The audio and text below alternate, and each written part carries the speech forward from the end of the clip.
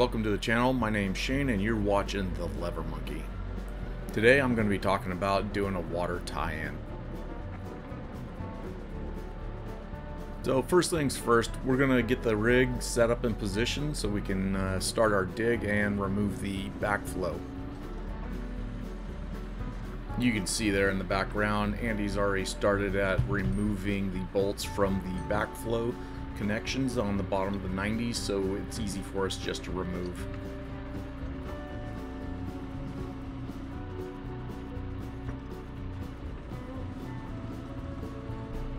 Now that I'm in position, I'm strapped up, hooked up, and Andy's going to continue unbolting the rest of the backflow preventer, so I can just pull it off. And I'm holding it so that way we don't have to worry about it maybe falling and hurting him.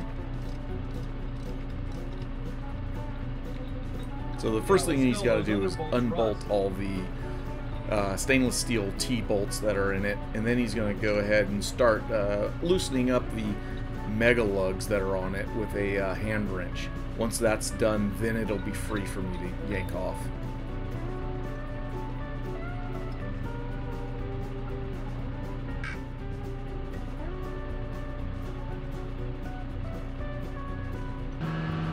Just keep in mind there's always going to be a little bit of water residual left in it, and there's also going to be water in the stand pipes that are there. So always have your laborer, whoever's working with you, go ahead and wrap the top of those pipes, because these are lines that need to be kept clean, so that way you're not contaminating them. So you see here in the picture on the left hand side there's a actual meter that's on it for the water going into the water system. Somebody's paying for the water, not sure who, but somebody is.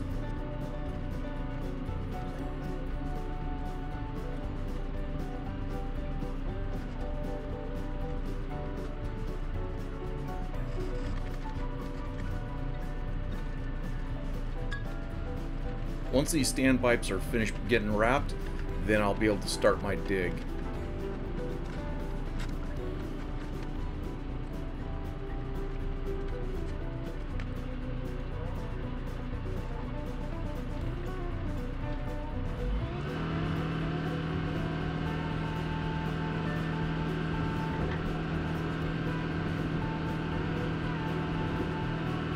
Being that this isn't necessarily a digging video, I'm going to go ahead and we're going to zip through the dig on this, so that way we can get to the important stuff.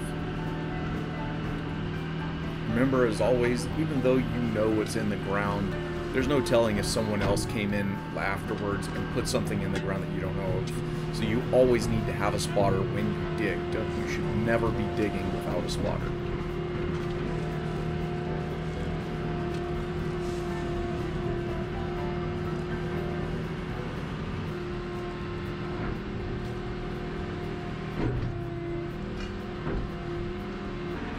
So here at this point, I've already exposed the far tie-in point, and now we're working on the side that's closest to the main road. Now the whole purpose to these is so that way we can separate the existing line from the new lines going into the housing track. The idea is that we're not going to contaminate the existing lines that are in the streets that are live and feeding other homes already. So we don't want to contaminate those. So the backflow, it prevents any contamination going backwards into the public side, and we can keep everything on the private side. And it also allows us to feed the line and load the line. We inject chlorine to chlorinate and decontaminate all the lines that we have installed. So for all you diggers out there that are new to digging and you're going to be doing this eventually, take note of my hands and how I'm not I just don't have a death grip on the controls, and that I'm moving them with my fingers and my arms aren't moving a whole lot. It gives you a much more control over the machine when you're using your fingers versus your arms to control the stick.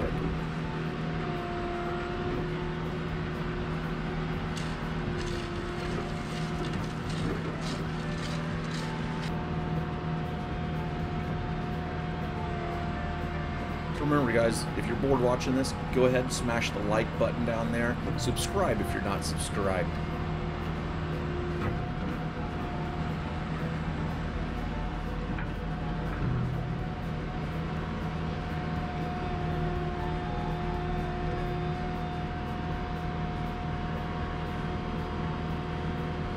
So here's a few photos of what the actual line that we're tying into looks like. We've got a reducer from a 12-inch to an 8-inch.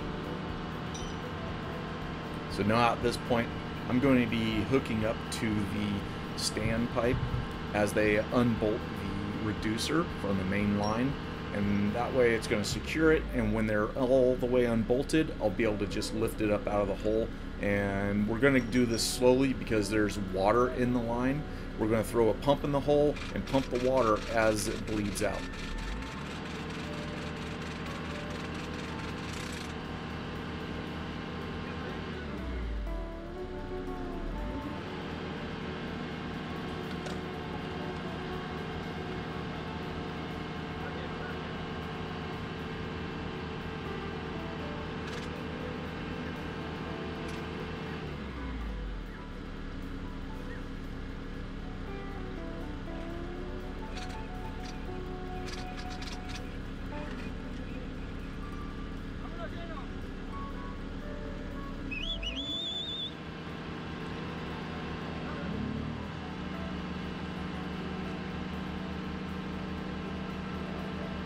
So you can see here the hose from the pump has several kinks in it, and it causes issues with it not flowing fast enough. So you're not going to get the best performance out of your pumps unless you get rid of all the kinks in your hose.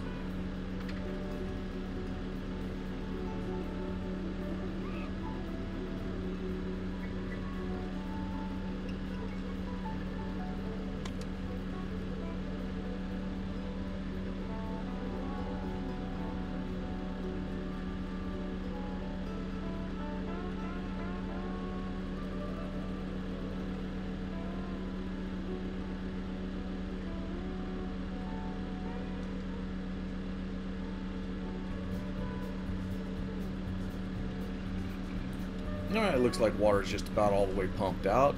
We're going to go ahead and pull this stand out, or the 90 with all the reducer and everything on it. Set it to the side and out of the way. And you want to make sure you're setting it off to the side somewhere that you can pick it up and move it out of the way onto the job site so it's not left in the road and in the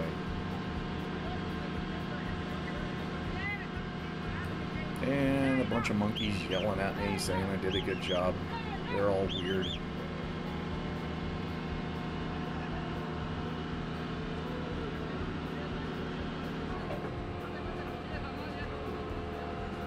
So because I set myself up in a good position, I was able to reach both of the risers just from one position using the extend-a-hoe and the backhoe.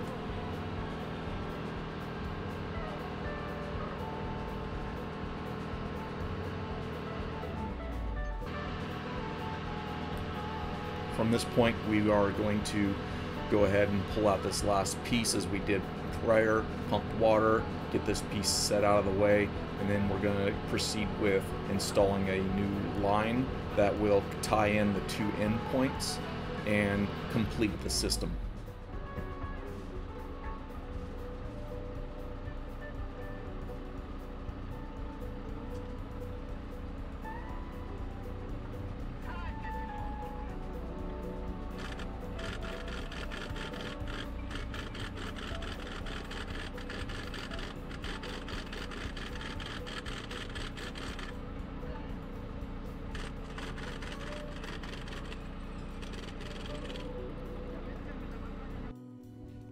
So here you can see we've installed the reducer, tied it down to the 8-inch pipe, and they are currently putting in the sleeve for the final connection point.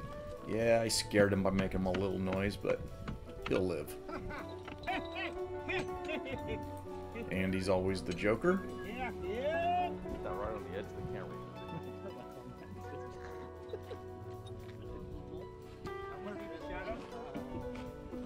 I wasn't paying attention to it, but I'll have to look at it when I get home.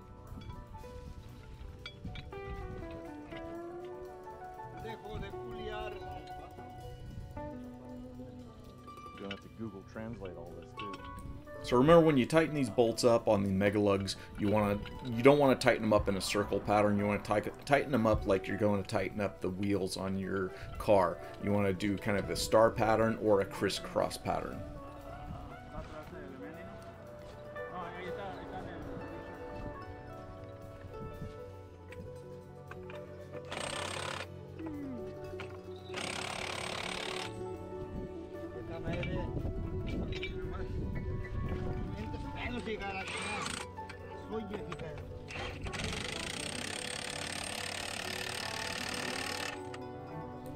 So here's some photos of the finished product. We will wrap these in plastic and then we'll bury them.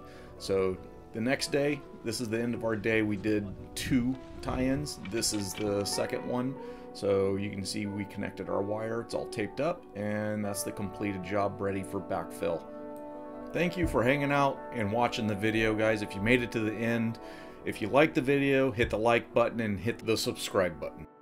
As always, keep your butt level and your ditch straight.